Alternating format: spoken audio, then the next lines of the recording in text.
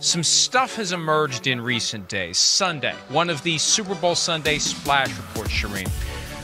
The Seahawks getting phone calls. Do you have any say in what Seattle does offensively with free agents or draft picks? I think that it's, I think that ultimately, for me personally, I think that I want to be able to be involved, because at the end of the day, it's your legacy, it's your team's legacy, it's the guys you get to go into the huddle with. That's a long-winded way of not answering my question. Are you involved in personnel decisions? Have you been involved in personnel decisions? Not as much. I don't. I think that. Do you want to be involved, Russ? Yeah, I think it helps. I think it helps to be involved more. But I think that dialogue should happen more often. Report from Monday night. Jason Lockenfor of CBS Sports.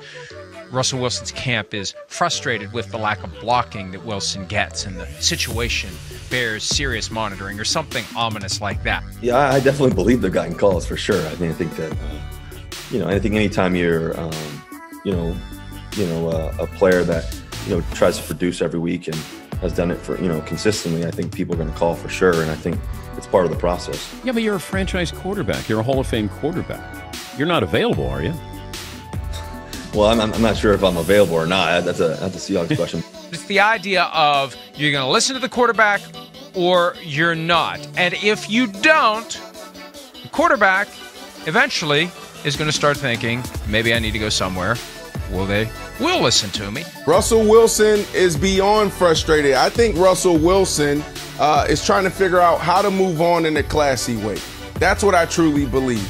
There's a belief in some league circles that eventually Russell Wilson will play for another team. Once you start talking like maybe you want to go somewhere else, and Wilson's very diplomatic, it's not like he said trade me, but there's enough there.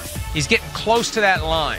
So I think he struggles with how to move on in a classy way, in a way where people can look at him and say, you know what, he still did it the right way, because that's important for Russ.